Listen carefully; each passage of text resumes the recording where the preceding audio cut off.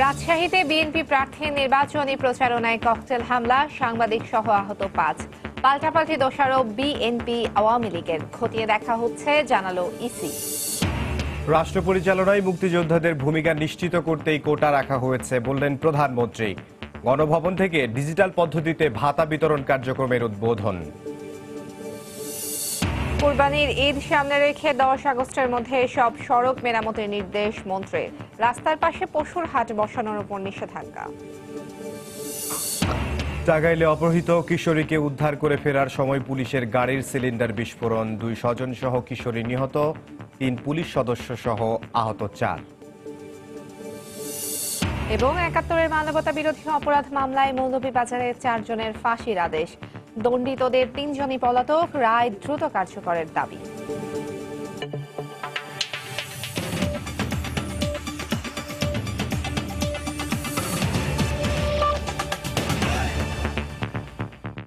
দেখছিলেন শিরোনাম, বাংলার সময়ের সঙ্গে আছি আমি ইমদাদুল হক এবং আমি তাহিয়া রুবাইয়াত অপলা। রাজশাহীতে সিটি কর্পোরেশন নির্বাচনের প্রচারণার সময় বিএনপির পথসভায় ককটেল হামলা চালিয়েছে দুর্বৃত্তরা। এতে সাংবাদিক সহ ৫ জন আহত হয়েছেন। হামলার ঘটনায় পরস্পরকে দুষছে আওয়ামী লীগ ও বিএনপি নেতারা। তবে বিষয়টি খতিয়ে দেখা হচ্ছে বলে জানিয়েছে নির্বাচন কমিশন। রাজশাহীর বটতলা এলাকায় মঙ্গলবার সকালে বিএনপির মেয়র প্রার্থী মোসাদ্দেক হোসেন বুলবুলের নির্বাচনী পথসভা শুরু হয়। এতে কেন্দ্রীয় সাংগঠনিক সম্পাদক রুহুল কুদ্দুস তালুকদার দুলু সহ মহানগরের নেতাকর্মীরা অংশ নেন। এ সময় সেখানে কয়েকটি ককটেল বিস্ফোরণ ঘটায় দুর্বৃত্তরা। আহতদের উদ্ধার করে তাৎক্ষণিকভাবে স্থানীয় হাসপাতালে চিকিৎসা দেওয়া হয়। পরপর ৩টা বোম ফুটলো, ফুটে দেখছি যে ৩টা মোটরসাইকেল দৌড়ে এদিক চলে গেল।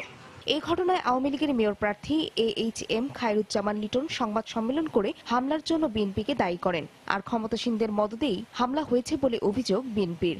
রুহুল কুদ্দুস তালুকদার দুলু, যিনি গতকালকে সন্ধ্যা 7:30 থেকে 8টা পর্যন্ত পর্যটন হোটেল থেকে লন্ডনে কথা বলেছেন, আমার কাছে এখন মনে হয় ওইখান থেকে বোধহয় নির্দেশনা এসেছে এই নির্বাচনকে প্রশ্নবিদ্ধ করার জন্য এবং আমাদের ঘাড়ে দোষ চাপিয়ে দেওয়ার জন্য একটা ঘটনা ঘটাতে হবে। এবং তারই অংশ হিসাবে আজকে শান্তিপূর্ণ পরিবেশে আচমকাই 2-3টি ককটেল বিস্ফোরিত হয়। সরকারি দল তারা এইভাবেই সন্ত্রাস করে, তারা একটি বিশেষ বাহিনী এবং পুলিশ সদস্যদের মাঝখানে একটি বিশেষ এলাকার কতিপয় অতি উচ্চাভিলাষী কর্মকর্তার সাহসে তারা এগুলো কাজ করতে। পরে দুপুরে সিটি নির্বাচন নিয়ে রাজশাহী বিভাগীয় সমন্বয় সভায় অংশ নেন নির্বাচন কমিশনার অবসরপ্রাপ্ত ব্রিগেডিয়ার জেনারেল শাহাদাত হোসেন চৌধুরী। এই সময় তিনি বলেন, নির্বাচনের পরিবেশ সুষ্ঠু রাখতে সতর্ক রয়েছে কমিশন। ঝুঁকিপূর্ণ কোনো ঘটনা যেন না ঘটাতে পারে, নির্বাচনকে যেন কেউ প্রশ্নবিদ্ধ করতে না পারে, সে ব্যাপারে আইন শৃঙ্খলা বাহিনী তারা অত্যন্ত সজাগ থাকবে। প্রতিদ্বন্দ্বী প্রার্থী যারা আছেন ওনারাও যেন আমাদেরকে সহযোগিতা করেন। আমাদের সকলের সহযোগিতা আমাদের প্রয়োজন। ককটেল হামলা নিয়ে উত্তেজনা শেষে দলীয় নেতাকর্মীদের নিয়ে প্রচারণায় নামে আওয়ামী লীগ ও বিএনপি প্রার্থী। সময় সংবাদ, রাজশাহী। এদিকে নির্বাচনী প্রচারণায় ব্যস্ত সিলেট ও বরিশাল সিটি কর্পোরেশনের মেয়র ও কাউন্সিলর প্রার্থীরা। নগরবাসীর সমর্থন পেতে পাড়া মহল্লা অলিগলি চষে বেড়াচ্ছেন তারা, দিচ্ছেন নানা প্রতিশ্রুতি। দলীয় প্রার্থীদের পক্ষে গণসংযোগ চালিয়েছেন কেন্দ্রীয় নেতারাও। সকালে সিলেট নগরীর আম্বরখানা সহ আশপাশের এলাকায় নির্বাচনী প্রচারণা চালান আওয়ামী লীগের মেয়র প্রার্থী বদরুদ্দিন আহমদ কামরান। দলীয় নেতাকর্মীদের নিয়ে ভোটারদের কাছে নিজের পক্ষে ভোট চান তিনি। একই সময় নগরীর ঝর্ণার পাড় এলাকায় গণসংযোগ করেন বিএনপির প্রার্থী আরিফুল হক চৌধুরী। এ সময় নির্বাচনের সুষ্ঠু পরিবেশ নিয়ে শঙ্কা প্রকাশ করেন তিনি। পুলিশের তরফ থেকে আমাদের কাছে চাওয়া হচ্ছে এজেন্টের কি তালিকা, আপনারা কি, এটা তো তাদের দায়িত্বের মধ্যে পড়ে না। আমি তাদেরকে সুস্পষ্ট আশায় বলতে চাই এই ধরনের প্রবণতা বাদ দেওয়ার জন্য। বিএনপির মধ্যে তারা নিজেদের মধ্যে অনেক মারামারি হয়ে গেছে। এই আমাদের প্রচারণা শুরু হওয়ার পর থেকেও এগুলো নিয়ে আমরা একটা শঙ্কা প্রকাশ করছি যে তাদের এই মারামারি আমাদের এই সিলেটের সম্মানিত নাগরিকবৃন্দের কাঙ্ক্ষিত শান্তিপূর্ণ নির্বাচনে কোনো ধরনের প্রভাব পড়ে কিনা। বরিশালেও পুরোদমে চলছে সিটি কর্পোরেশন নির্বাচনের মেয়র প্রার্থীদের প্রচারণা। সকালে বাংলাবাজার এলাকায় প্রচারণা চালিয়ে ভোট প্রার্থনা করেন বিএনপির মেয়র প্রার্থী। এ সময় দলের কেন্দ্রীয় ও মহানগর নেতারা অংশ নেন। একই সময় নগরীর কাঠপট্টি এলাকায় গণসংযোগ করেন জাতীয় পার্টির মেয়র প্রার্থী ইসমাত জাহান। সময় সংবাদ। প্রচারণার খবর জানাতে এই মুহূর্তে রাজশাহীতে আছেন রিপোর্টার সাইফুর রহমান রকি, সিলেটে আছেন আব্দুল আহাদ ও বরিশালে আছেন ফিরদাউস সোহাগ। প্রথমে চলে যাচ্ছি রাজশাহীতে রকির কাছে। রকি, এমদাদ, আপনি আসলে যেমনটি বলছিলেন, সকাল 10টার দিকে বিএনপি প্রার্থী মোসাদ্দেক হোসেন বুলবুলের পক্ষে কয়েকজন কেন্দ্রীয় নেতা নগরীর সাগরপাড়া বটতলা এলাকায় প্রচারণা চালাচ্ছিল। এ সময় তারা পথসভার আয়োজন করে। এই পথসভা শেষের দিকে দুর্বৃত্তরা তাদেরকে লক্ষ্য করে পরপর 3টি ককটেলের বিস্ফোরণ ঘটায়। এ সময় 3জন বিএনপির নেতাকর্মী আহত হন, একজন সাধারণ মানুষ এবং একজন সংবাদকর্মী আহত হন। পরে তাদের উদ্ধার করে রাজশাহী মেডিকেল কলেজ হাসপাতালে প্রাথমিক চিকিৎসা দেওয়া হয়েছে। তবে এই ঘটনা কারা ঘটিয়েছে এখন পর্যন্ত পুলিশ নিশ্চিত করতে পারেনি বা তাদের কাউকে এখনো ধরতে পারেনি। তবে এখনো তদন্ত চলছে। তদন্ত শেষে হয়তো নিশ্চিত করে বলা যাবে যে কারা এই হামলাটি চালিয়েছিল। পুলিশের পক্ষ থেকে এটি বলা হচ্ছে। তবে পুলিশ সংবাদকর্মীদের যেটি বলেছেন যে বিএনপি যদি কোনো পথসভা বা কোনো কর্মী সমাবেশ করে বা জনসংযোগ করে, সেক্ষেত্রে তাদের অনুমতি নিয়ে যদি এই প্রচারণা বা পথসভাগুলো করে, সেক্ষেত্রে পুলিশি যে পাহারা সেটি কিন্তু তাদের দেয়া হতো।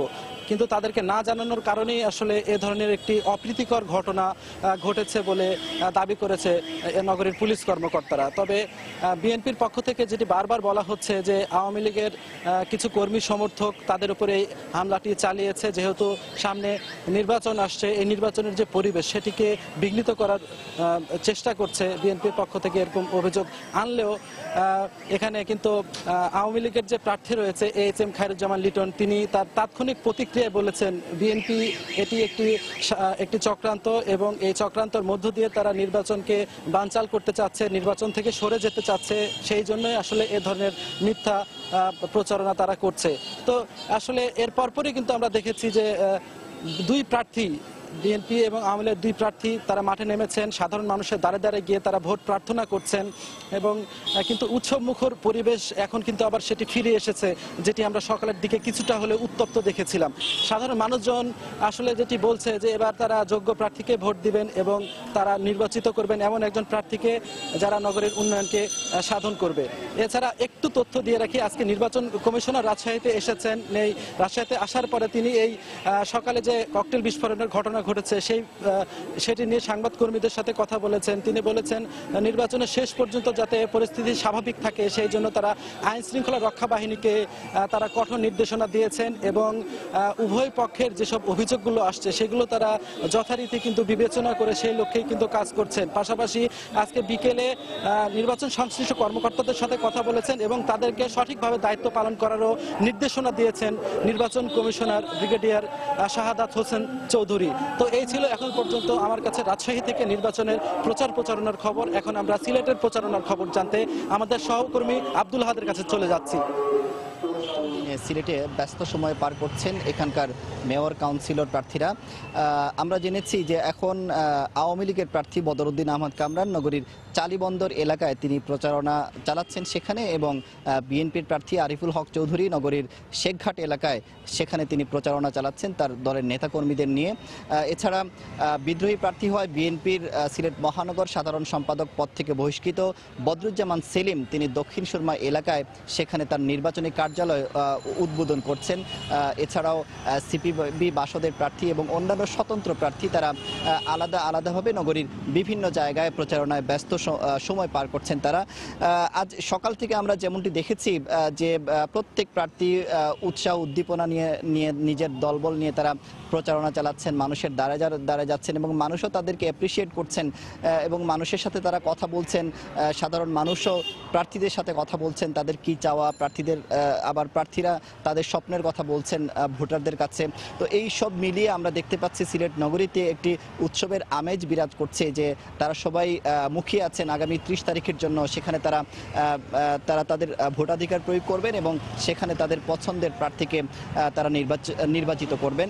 এবং এই যে 8 দিনের প্রচারণায় আমরা এখনো পর্যন্ত সিলেটে কোনো অপ্রীতিকর ঘটনা ঘটতে আমরা দেখিনি এবং সিলেটের সবগুলো নির্বাচনে আমরা এমন পরিস্থিতি দেখেছি, এর আগে সিলেটে পৌরসভা নির্বাচন বলেন কিংবা কিংবা সিলেটের উপজেলা পরিষদ নির্বাচন কিংবা ইউনিয়ন পরিষদ নির্বাচন, সবগুলো নির্বাচনে এই সিটি কর্পোরেশনের মতো সুষ্ঠু পরিস্থিতি ছিল এবং সেখানে মানুষের ভোটে মূলত যে জনপ্রতিনিধি নির্বাচিত হয়েছেন এবং সবারই প্রত্যাশা আগামী 30 তারিখেও যে মানুষ যাকে ভোট দেবে তিনি বিজয়ী হবেন এবং মানুষের মধ্যে আমরা কোনো উদ্বেগ উৎকণ্ঠা আমরা দেখতে পাচ্ছি না এবং আইনশৃঙ্খলা রক্ষাকারী বাহিনীও তারা তাদের মতো দায়িত্ব পালন করছে এবং কাউকে গ্রেপ্তার করছেন এবং এখনো পর্যন্ত নির্বাচনকে সামনে রেখে বিরোধী দলের কাউকে এখনো গ্রেপ্তার করা হয়নি বা নিরাপত্তা আইনশৃঙ্খলা পরিস্থিতিও সিলেট শহরের এখনো পর্যন্ত শান্ত রয়েছে এই নির্বাচনকে কেন্দ্র করে। এই ছিল সিলেটের প্রচারণার সবশেষ খবর। আমরা এখন জানবো বরিশালের খবর, সেখানে আছেন আমাদের সহকর্মী ফেরদৌস সোহাগ। আহাদ, আপনাকে ধন্যবাদ। আমি এই মুহূর্তে রয়েছি বরিশাল নগরের সিএনবি রোড এলাকায়। কিছুক্ষণ আগে আওয়ামী লীগের যিনি মেয়র প্রার্থী রয়েছেন শ্রেণিয়াবাদ সাদিক আব্দুল্লাহ, তিনি এই জায়গাটিতে ছিলেন এবং কিছুটা সময় গণসংযোগ করেছেন। তার আগে তিনি একটি এনজিওর মিলনায়তনে তিনি এনজিও উন্নয়ন কর্মীদের নিয়ে তিনি মতবিনিময় করেছেন। তারপরে তিনি বরিশালের যারা সাংবাদিক রয়েছেন তাদের সাথে কথা বলেছেন বিকেল 5:30টার দিকে।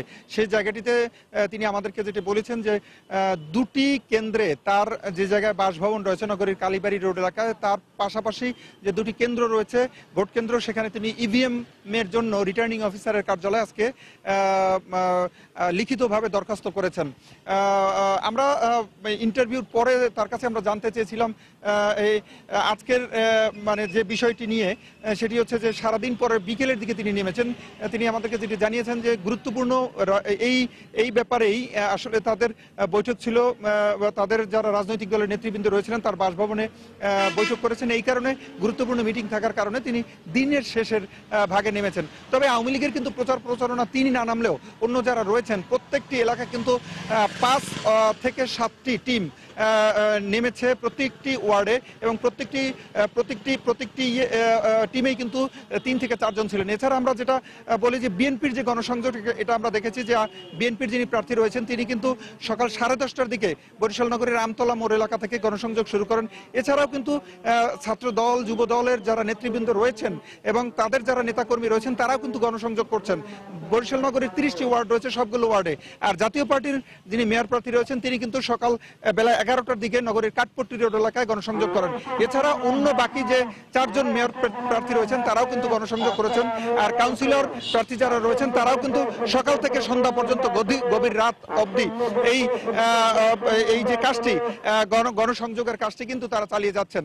আমরা যেটা জানি রিটার্নিং অফিসারের কার্যালয়ে আমরা যোগাযোগ করেছিলাম, সেখান থেকে বলা হয়েছে যে সুন্দর এবং সুষ্ঠু নির্বাচনের জন্য প্রচারণা সহ যা কিছু সুষ্ঠু সুন্দরভাবে করার জন্য তারা তাদের সেই ধরনের চেষ্টা চালিয়ে যাচ্ছেন। একটি 31শে নির্বাচনের দিন যাতে সুন্দর সুষ্ঠু নির্বাচন হয় সে লক্ষ্যে তারা কাজ করে যাচ্ছেন। তো এই ছিল মোটামুটি বরিশাল থেকে সর্বশেষ। ইমদাদ। বরিশাল সিটি কর্পোরেশন নির্বাচনের খবরাখবর জানাতে আমাদের সাথে যোগ দিয়েছিলেন রিপোর্টার ফেরদৌস সোহাগ এবং তার আগে আমাদের সাথে যোগ দিয়েছিলেন সিলেট থেকে আব্দুল আহাদ এবং তার আগে আমাদের সাথে যোগ দিয়েছিলেন রাজশাহী সিটি কর্পোরেশনের খবরাখবর জানাতে সাইফুর রহমান রকি। বাংলার সময় আরো থাকছে। চট্টগ্রাম জেনারেল হাসপাতালে 3টি অপারেশন থিয়েটারের 2টিতেই নেই পর্যাপ্ত সরঞ্জাম, বন্ধ এক্স-রে মেশিনও ব্যাহত হচ্ছে সেবা কার্যক্রম।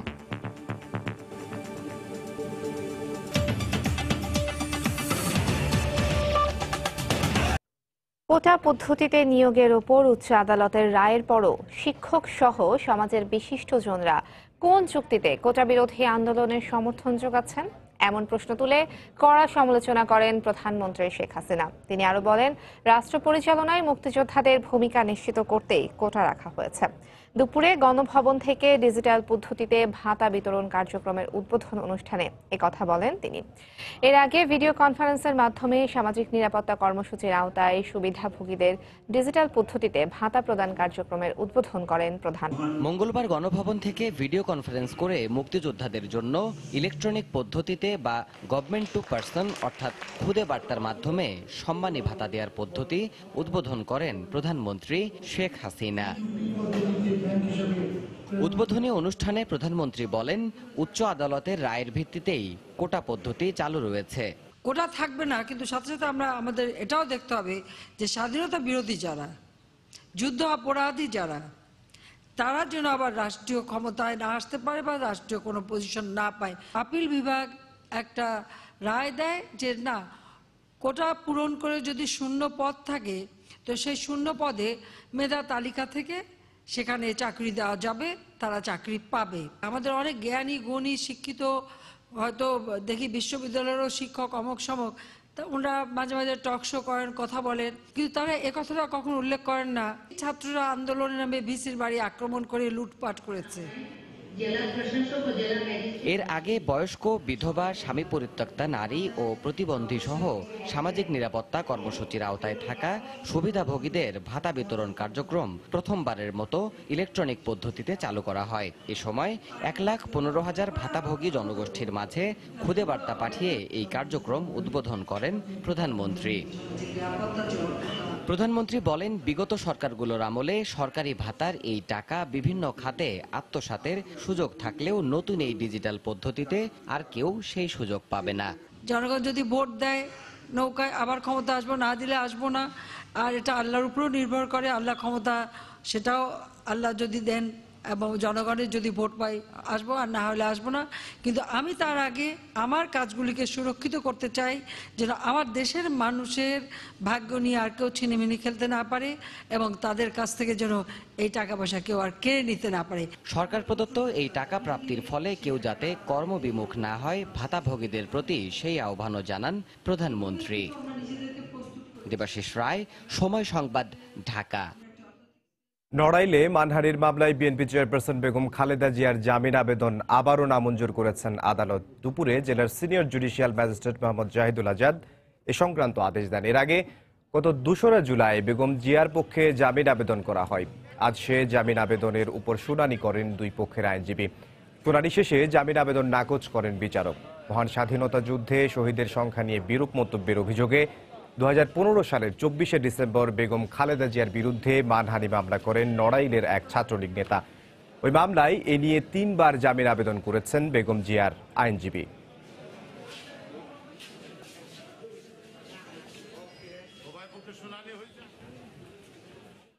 বিএনপি চেয়ারপারসন বেগম খালেদা জিয়া গুরুতর অসুস্থ নন। কারাগারে থাকায় নতুন করে কোনো রোগেও আক্রান্ত হননি বলে জানিয়েছেন স্বরাষ্ট্রমন্ত্রী আসাদুজ্জামান খান কামাল। সকালে Dhaka reporters unity ডিআরইউতে meet the reporters অনুষ্ঠানে সাংবাদিকদের প্রশ্নের উত্তরে এই মন্তব্য করেন তিনি। বেগম জিয়ার ব্যক্তিগত চিকিৎসক সহ কারা চিকিৎসকরা নিয়মিত তার খোঁজ খবর রাখছেন বলেও জানান মন্ত্রী। উনি কঠিন অবস্থায় আছেন, অসুস্থ, এই কথাটি সঠিক নয়। প্রতিদিনই তাকে আমাদের কারাগারের যে ডাক্তার তিনি তার খোঁজ খবর নিয়ে আসেন। আমাদের মাননীয় প্রধানমন্ত্রীও কোনো প্রয়োজন হলে সিএমএইচে চলে যান, সেখানেও তিনি যাওয়ার জন্য অস্বীকৃতি জ্ঞাপন করেছেন। আমাদের আইজি প্রিজন যখনই জানাবে তার চিকিৎসার দরকার, সেই ব্যবস্থা তিনিই করবেন।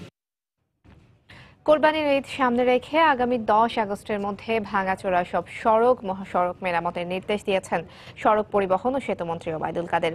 একই সঙ্গে ঢাকা চট্টগ্রাম মহাসড়কে যানজট নিরসন এবং দুর্ঘটনা রোধে মনিটরিং জোরদারেরও নির্দেশ দেন তিনি। সকালে ঢাকা চট্টগ্রাম মহাসড়কের মেঘনা ব্রিজের সাইট অফিসে আয়োজিত এক মতবিনিময় সভায় কথা বলেন মন্ত্রী। এ সময় সড়ক মহাসড়কের পাশে কোরবানির পশুর হাট বসানো যাবে না বলেও নির্দেশনা দেন মন্ত্রী। যানজটকে আমরা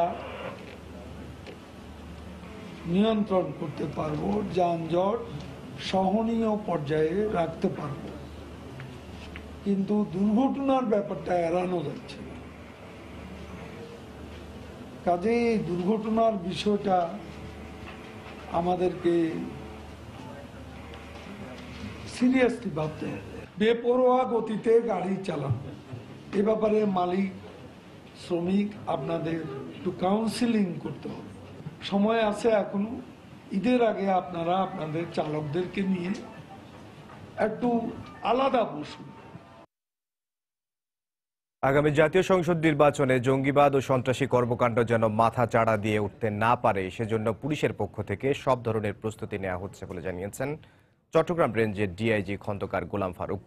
সকালে খুলশীর নিজ কার্যালয়ে সাংবাদিকদের সাথে মতবিনিময় সভায় তিনি একথা বলেন। নির্বাচনটা যাতে আমরা সম্পন্ন করতে পারি। সেই জন্য আমাদের প্রস্তুতিমূলক যে কাজগুলা, অর্থাৎ সন্ত্রাসবাদ, জঙ্গিবাদ, সন্ত্রাসীদের নিয়ন্ত্রণে রাখা, কঠোরহস্তে দমন করা এবং এর জন্য আমাদের প্রস্তুত থাকা, সাধারণ জনগণকে নিয়ে এই মাদকের ভয়াবহতা কীভাবে নিয়ন্ত্রণে নিয়ে আসা যায় সে ব্যাপারে কাজ করা। টাঙ্গাইলে পুলিশের গাড়ির সিলিন্ডার বিস্ফোরণে অপহরণের পর উদ্ধার হওয়া কিশোরী সহ ৩ জন নিহত হয়েছেন। আহত হয়েছেন পুলিশের ৩ সদস্য সহ 4 জন। নারায়ণগঞ্জে অপহৃত ওই কিশোরীকে উদ্ধারের পর রাজশাহী থেকে ফেরার পথেই দুর্ঘটনা ঘটে। কাদের তালুকদারের পাঠানো তথ্য ও ছবি নিয়ে রিপোর্ট। নারায়ণগঞ্জের সোনারগাঁ থেকে অপহৃত জান্নাতুল ফেরদৌস বন্যাকে উদ্ধারে সোমবার রাতে রাজশাহীর বাগমারায় অভিযান চালানো হয়। সেখানকার একটি বাড়ি থেকে বন্যাকে উদ্ধারের পর একটি মাইক্রোবাসে করে নারায়ণগঞ্জে ফিরছিলেন তারা। এ সময় তাদের সঙ্গে বন্যার মামা সিরাজুল ইসলাম এবং খালাতো ভাই ফারুকও ছিলেন। মাইক্রোবাসটি টাঙ্গাইল পৌর এলাকার কুমুদিনী কলেজ গেট এলাকায় পৌঁছালে হঠাৎ গ্যাস সিলিন্ডার বিস্ফোরিত হয়। এতে ঘটনাস্থলেই বন্যা ও ফারুকের মৃত্যু হয়। আহতদের উদ্ধার করে টাঙ্গাইল জেনারেল হাসপাতালে নেয়ার পর সিরাজুলকে মৃত ঘোষণা করেন চিকিৎসক। মেয়েটার চিনার জন্য মেয়ের খালাতো ভাই এবং আমার চাচারে নিয়ে গেছে, তো নিয়ে উদ্ধার করার পরে নিয়ে আসার পরে আজ থেকে এই দুর্ঘটনা। হঠাৎ করে কিছু বুঝতেই পারলাম না, মানে আমাদের গাড়ির হাইস গাড়িটার গ্যাস সিলিন্ডারটা ব্লাস্ট হয়ে যায়। দেখি যে গ্লাস ভেঙে গেছে, লক হয়ে গেছে গাড়ি। পরে আমি জানালা দিয়ে বের হই। আমরা খবর হওয়ার সাথে সাথে আমাদের টিম নিয়ে উদ্ধার করি, তাদের 4 জনকে হাসপাতালে পাঠাই। পরে দেখি 2 জন রাস্তায় পড়ে আছে, তাদেরকে আমরা হাসপাতালে মানে মৃত অবস্থায় পৌঁছে দিই। হাসপাতালে নেওয়ার পরে আরেকজন মারা যায়। বিস্ফোরণে মাইক্রোবাস চালক আক্তার হোসেন ছাড়া আহত অপর 3 জন হলেন সোনারগাঁ থানার এসআই তানভীর আহমেদ, এএসআই হাবিব ও কনস্টেবল আজাহার। তারা প্রাথমিক চিকিৎসা শেষে ভর্তি হয়। ভর্তি হলে তারা কিছুটা ভালো বোধ করলে তাদের নিজস্ব পছন্দের কারণেই তাদের ঢাকা মেডিকেল কলেজে রেফার করা হয়েছে। গত 15 জুন নারায়ণগঞ্জের সোনারগাঁ উপজেলার ভাটিবন্দর এলাকা থেকে জান্নাতুল ফেরদৌস বন্যাকে অপহরণ করে রাজশাহী নিয়ে যায় রকিবুল ইসলাম। তবে অভিযুক্ত পলাতক রয়েছে। সময় সংবাদ, টাঙ্গাইল। ৭১ মানবতা বিরোধী অপরাধ মামলায় মৌলভীবাজারের আকমল আলী তালুকদার সহ 4 জনের ফাঁসির আদেশ দিয়েছেন আন্তর্জাতিক অপরাধ ট্রাইব্যুনাল। সকালে বিচারপতি শাহিনুর ইসলামের নেতৃত্বে 3 সদস্যের ট্রাইব্যুনাল আসামি আকমল আলী তালুকদার, আব্দুল নূর তালুকদার, আনিস মিয়া ও আব্দুল মুসাব্বির মিয়ার বিরুদ্ধে এই রায় দেন।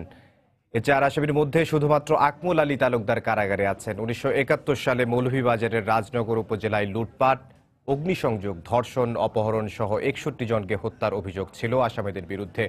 গত 27 মার্চ এই মামলার বিচার কাজ শেষ হয়।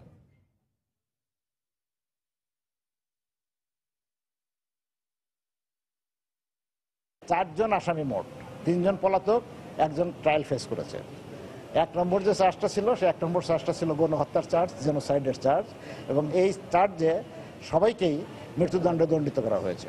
আদালতের পর্যবেক্ষণ হলো এই যে ঘটনাগুলো ঘটছে এইগুলো শুধুমাত্র একটি জায়গায় কয়েকজন মানুষকে হত্যা করা নয়, এটা পুরো মানবতাকে লাঞ্ছিত করা, হত্যা করা, এবং যারা এই ঘটনা ঘটেছে, যারা ঘটনা সংঘটিত করেছে তারা মানবতার শত্রু। এদিকে আকমল আলী তালুকদার সহ 4 জনের ফাঁসির আদেশ দেয়ায় সন্তোষ প্রকাশ করেছেন মৌলভীবাজারের মুক্তিযোদ্ধারা। রায় ঘোষণার পরই একে অপরকে মিষ্টি খাইয়ে আনন্দ উল্লাসে মেতে ওঠেন রাজনগরবাসী। পরে মুক্তিযোদ্ধা ইউনিট কমান্ডার উপজেলা কার্যালয় থেকে একটি আনন্দ মিছিল বের করা হয়। মিছিলটি বিভিন্ন সড়ক ঘুরে মুক্তিযুদ্ধ স্মৃতিস্তম্ভে গিয়ে শেষ হয়। সেখানে পলাতক আসামিদের গ্রেফতার করে রায় দ্রুত কার্যকর করার দাবি জানান তারা।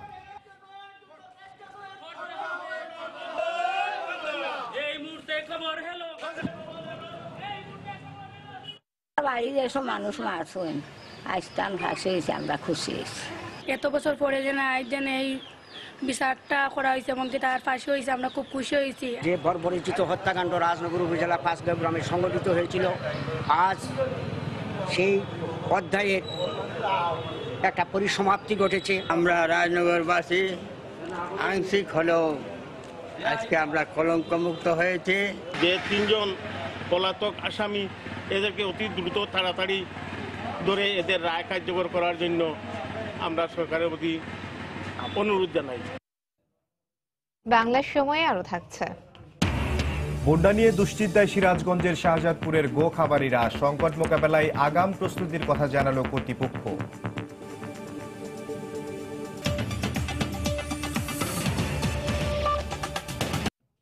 হজযাত্রা নিয়ে তেমন কোনো ভোগান্তি না থাকলেও হজের বদলি কোটা বাড়ানোর দাবিতে অনেকটা মুখোমুখি এখন হজ এজেন্সি মালিক এবং ধর্ম মন্ত্রণালয়। যাত্রীদের যাত্রা নিশ্চিত করতে এজেন্সিগুলোকে এখন দ্রুত বিমানের টিকিট এবং থাকা খাওয়ার ব্যবস্থা করার তাগিদ দিচ্ছে মন্ত্রণালয়। তখন এজেন্সিগুলো দাবি করছে বদলি কোটা বাড়ানোর, তবে আপাতত এই ধরনের কোনো পরিকল্পনা নেই বলে জানিয়েছে ধর্ম মন্ত্রণালয়। মঙ্গলবার সচিবালয়ে এই নিয়ে দুই পক্ষের বৈঠকেও আসেনি কোনো সমাধান। 1,27,000 মানুষের হজ যাত্রা নির্বিঘ্ন করতে সরকারের নেয়া নানা উদ্যোগে এখন পর্যন্ত সন্তুষ্ট হজ যাত্রীরা।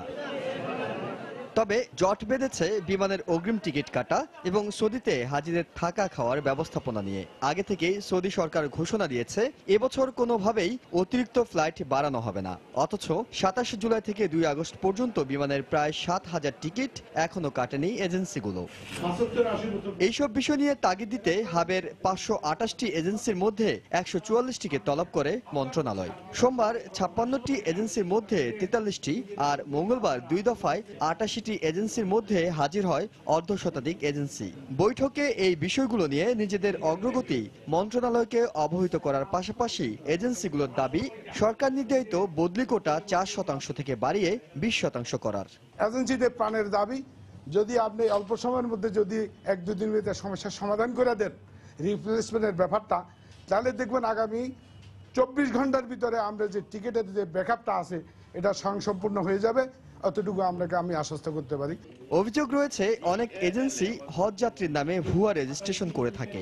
এখন তারা মারা গেছেন কিংবা অসুস্থ দাবি করে অন্যদের পাঠানোর চেষ্টা করতে বদলি কোটা বাড়ানোর দাবি করছে, কিন্তু আপাতত তা মানতে নারাজ মন্ত্রণালয়। আমরা আমাদের অবস্থানে এখন পর্যন্ত আছি, পরিবেশ পরিস্থিতি বুঝে আমরা সেগুলি যখন বলার তখন বলবো। এখন পর্যন্ত আমি দেখছি না যে তেমন কোনো থ্রেট আছে। এজেন্সিগুলোর দাবি গত বছরের শুরুতে বদলি কোটা 4% থাকলেও পরে বাড়িয়ে 15% করা হয়। এবছরও সেরকম কোনো সুযোগ না দিলে প্রায় 13,500 হজ যাত্রী যেতে পারবেন না। শেষ মুহূর্তে কোটা বাড়ালে অনেকে বাণিজ্য করার সুযোগ পান।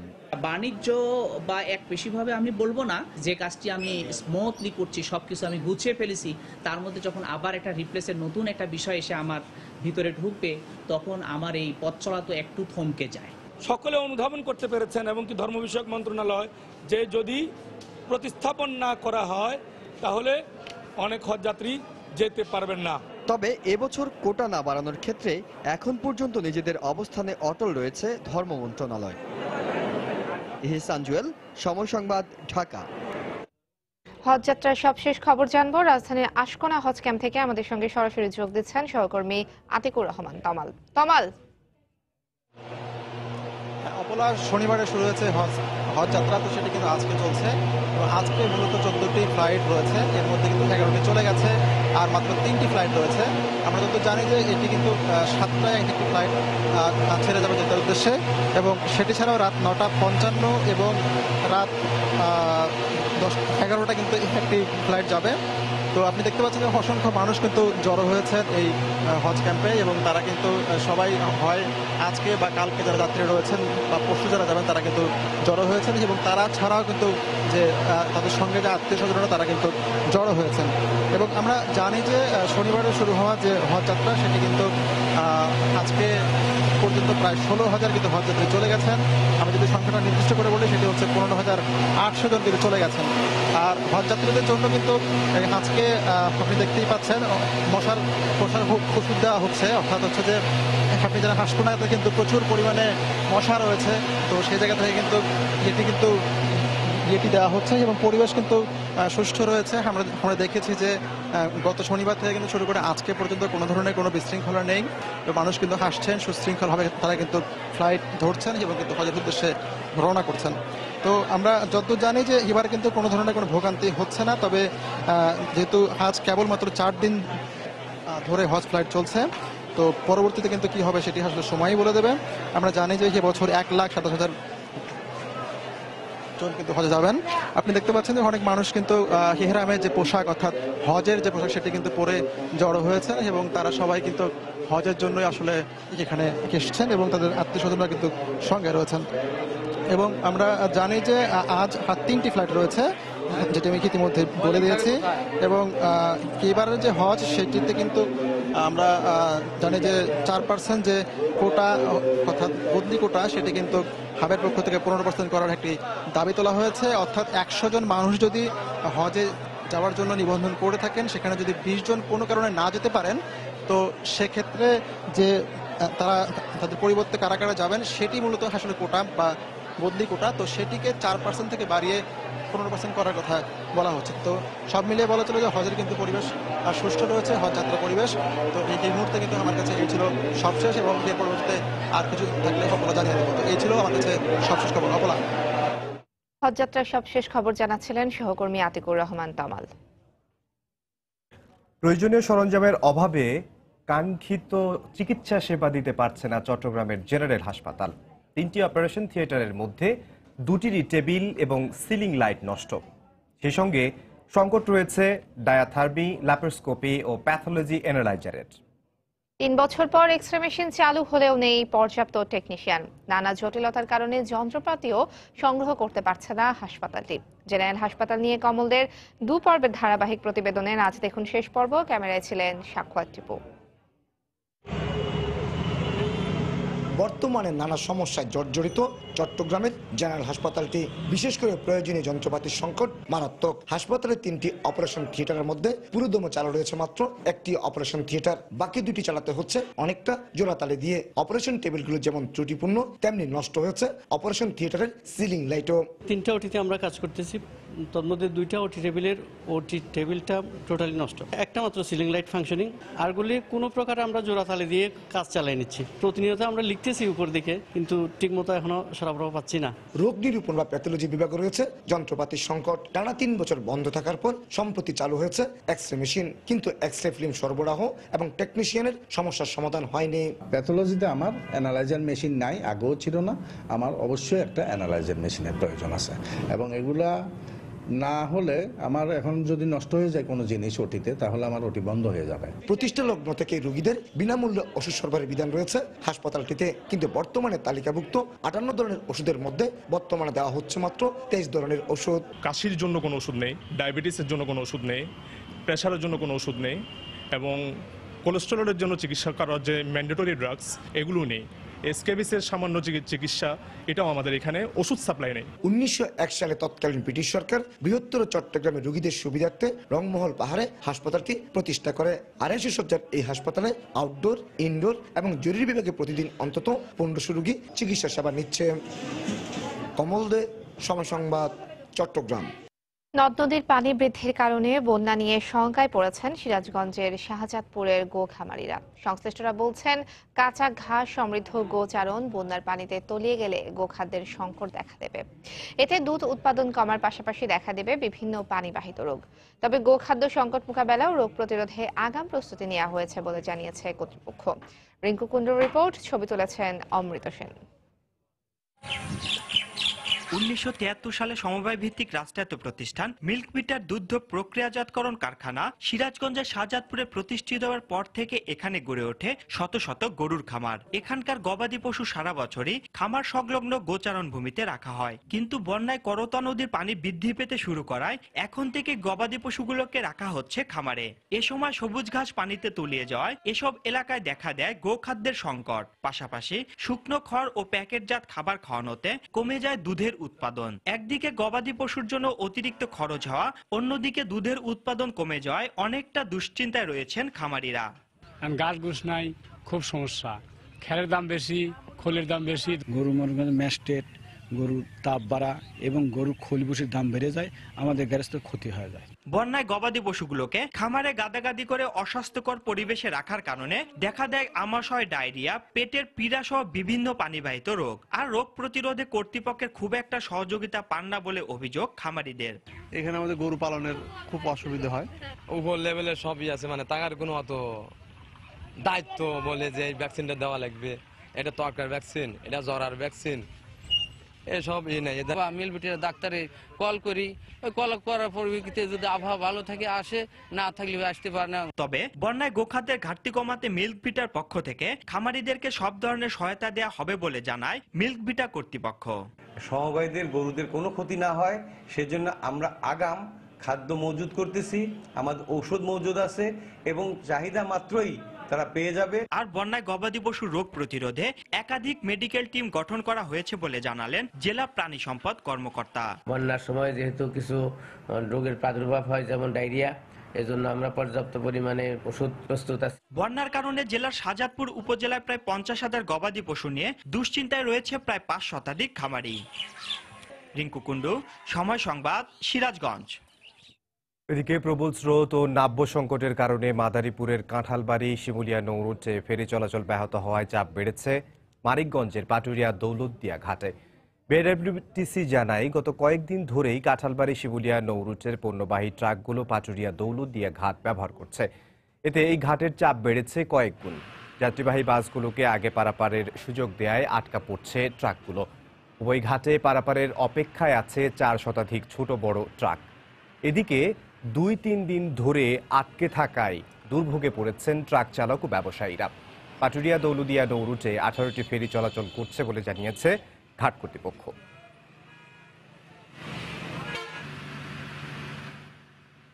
প্রচুর জাম, এখন ধরেন আমরা যাইতে পারতেছি না, গাড়িতে মাল বোঝাই করে এখন ধরেন আমরা এখন বিপদগ্রস্ত হয়ে আছি আর কি। এখানে আসে যে 2-3 দিন বসে থাকি, টিকিটের মূল্যায়ন বেশি, খাবারের মূল্যায়ন বেশি। বাসের টিকিট দিয়ে দিচ্ছে, আমাদের টিকিট দিচ্ছে না, ট্রাকের টিকিট দিচ্ছে না।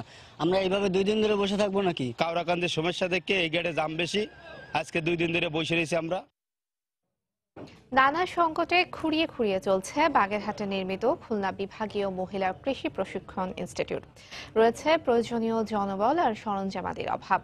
1.5 যুগ ধরে আবাসিক এই প্রতিষ্ঠানটির 21টি পদের মধ্যে 14টি শূন্য রয়েছে। এতে পরিপূর্ণ শিক্ষা থেকে বঞ্চিত হচ্ছেন প্রশিক্ষণার্থীরা। বাগেরহাট প্রতিনিধি আলী আকবর টুটুলের পাঠানো তথ্য, ছবি নিয়ে রিপোর্ট। 2000 সালে বাগেরহাটের মোরেলগঞ্জ উপজেলার তুলাতলা এলাকায় নির্মাণ করা হয় খুলনা বিভাগীয় মহিলা কৃষি প্রশিক্ষণ ইনস্টিটিউট। এরপর 2005 সালে কৃষি, পশুপালন, পোল্ট্রি ও মৎস্য চাষ ট্রেড নিয়ে শুরু হয় প্রশিক্ষণ। তবে প্রয়োজনীয় অর্থের অভাবে 1 বছরের মাথায় বন্ধ করে দেওয়া হয় আবাসিক এই প্রতিষ্ঠানটির কার্যক্রম। 6 বছর পর 2011 সালে নতুন আরো 3টি trade, computer beautification O dress making and tailoring নিয়ে পুনরায় চালু হয় প্রশিক্ষণ কার্যক্রম। তবে এবার দেখা দেয় জনবল ও প্রয়োজনীয় প্রশিক্ষণ সরঞ্জামের অভাব। এখানে 21টি পদের বিপরীতে আছেন মাত্র 7 জন। এছাড়া ল্যাবের 12টির মধ্যে 5টি কম্পিউটারই নষ্ট। এতে ব্যাহত হচ্ছে প্রতিষ্ঠানটির কার্যক্রম। হাতে কলমের শিক্ষা থেকে বঞ্চিত হচ্ছেন প্রশিক্ষণার্থীরা। প্রশিক্ষক স্বল্পতার কারণে কিছু কিছু কাজ হয়তো আমাদের শিখতে গেলে সেটাও কিছুটা বাধাপ্রাপ্ত হচ্ছি। সরকারের কাছে আমাদের অনুরোধ যে আমাদের আরো কিছু কম্পিউটার বরাদ্দ দিলে আমরা সুন্দরভাবে সবাই কাজ করতে পারবো। আমাদের এখানে যদি আরো কিছু প্রশিক্ষক এবং আরো ভালো কোনো কিছু থাকে তাহলে আমরা মেয়েদেরকে আরো ভালোভাবে ট্রেনিং দিতে পারবো। এদিকে এই সকল সমস্যা সমাধানে সরকারের কাছে সাহায্য চেয়েছেন প্রতিষ্ঠানটির সহকারী পরিচালক। আমাদের ভাইটাল যে hostel super, hostel matron, accountant, computer operator কোনো পোস্টই আমাদের এখানে নাই, সবগুলাই শূন্য রয়ে গেছে। এই চাহিদাগুলা যদি আমরা পূরণ করতে পারি, পিছিয়ে পড়া নারীদের একটা সার্থক বা সফলতা পাবো বলে আমরা আশা করছি। প্রতিষ্ঠানটির প্রতিটি ট্রেডে প্রশিক্ষণের সময়সীমা মাত্র 3 মাস। এখন পর্যন্ত এখানে 1574 জন নারী বিভিন্ন ট্রেডে প্রশিক্ষণ নিয়েছেন। সময় সংবাদ, বাগেরহাট। সাতক্ষীরায় অস্ত্রের মুখে জিম্মি করে টাকা, স্বর্ণালংকার নিয়ে গেছে ডাকাতরা। মঙ্গলবার ভোরে শহরের কাটিয়া সরকার পাড়া এলাকায় এই দুর্ঘটনা ঘটে।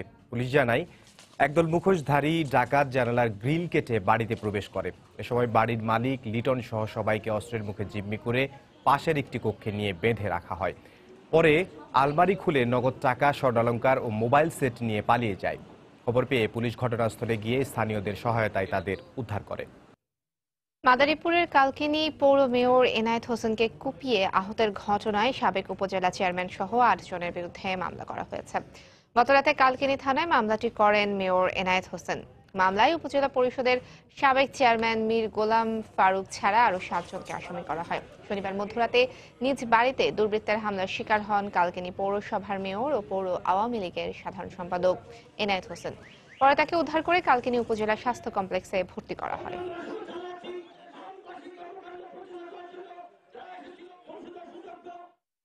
জাতীয় সংসদের সংরক্ষিত নারী আসনে সরাসরি নির্বাচনের দাবিতে নেত্রকোনা ও সাতক্ষীরায় মানববন্ধন করা হয়েছে। সকালে নেত্রকোনা পৌরসভা কার্যালয়ের সামনে মানববন্ধন করে জেলা মহিলা পরিষদ। এতে সংগঠনের নেতাকর্মীরা ছাড়াও বিভিন্ন শ্রেণী পেশার মানুষ অংশ নেন। তারা সংসদে সরাসরি নির্বাচনের মাধ্যমে নারীদের ক্ষমতা বাড়ানোর দাবি জানান।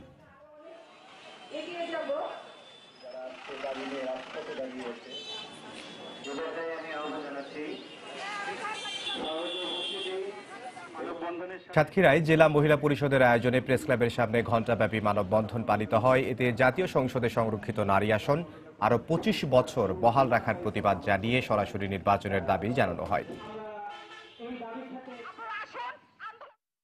2041 সালের মধ্যে বাংলাদেশ উন্নত জাতি হিসেবে বিশ্বের বুকে মাথা উঁচু করে দাঁড়াবে বলে মন্তব্য করেছেন পার্বত্য চট্টগ্রাম বিষয়ক সংসদীয় স্থায়ী কমিটির সভাপতি উবাইদুল মুক্তাদির চৌধুরী।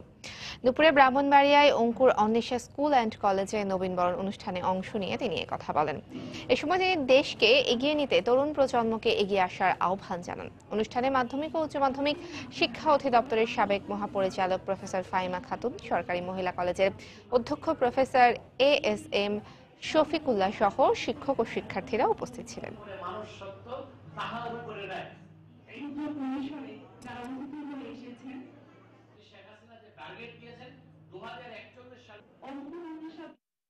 ক্রেডিট ফি কমানো সহ বিভিন্ন দাবিতে দ্বিতীয় দিনের মতো ক্লাস পরীক্ষা বর্জন করেছেন পাবনা বিজ্ঞান ও প্রযুক্তি বিশ্ববিদ্যালয়ের শিক্ষার্থীরা।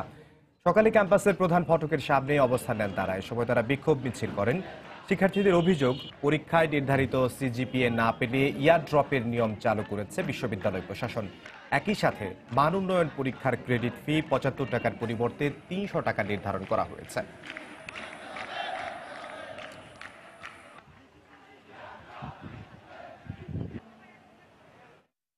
বাংলা সময়ের শীর্ষ সংবাদ জানিয়ে দিচ্ছি আরেকবার। রাজশাহীতে বিএনপি প্রার্থীর নির্বাচনী প্রচারণায় ককটেল হামলা, সাংবাদিক সহ আহত 5। পাল্টাপাল্টি দোষারোপ বিএনপি আওয়ামী লীগের, খতিয়ে দেখা হচ্ছে জানালো ইসি। রাষ্ট্র পরিচালনায় মুক্তিযোদ্ধাদের ভূমিকা নিশ্চিত করতেই কোটা রাখা হয়েছে বললেন প্রধানমন্ত্রী। গণভবন থেকে ডিজিটাল পদ্ধতিতে ভাতা বিতরণ কার্যক্রমের উদ্বোধন। কোরবানির ঈদ সামনে রেখে 10 আগস্টের মধ্যে সব সড়ক মেরামতের নির্দেশ মন্ত্রীর। রাস্তার পাশে পশুর হাট বসানোর উপর নিষেধাজ্ঞা। টাঙ্গাইলে অপহৃত কিশোরীকে উদ্ধার করে ফেরার সময় পুলিশের গাড়ির সিলিন্ডার বিস্ফোরণ, 2 স্বজন সহ কিশোরী নিহত, 3 পুলিশ সদস্য সহ আহত 4। এবং 71-এর মানবতা বিরোধী অপরাধ মামলায় মৌলভীবাজারের 4 জনের ফাঁসির আদেশ। দণ্ডিতদের 3 জনই পলাতক, রায় দ্রুত কার্যকরের দাবি। এই ছিল বাংলার সময়। যে কোনো খবর পেতে ভিজিট করুন সময়.tv। এছাড়া এইমাত্র পাওয়া খবর আপনার মোবাইলে পেতে SMS করুন *BN লিখে পাঠিয়ে দিন 16249। সঙ্গে থাকুন সময়।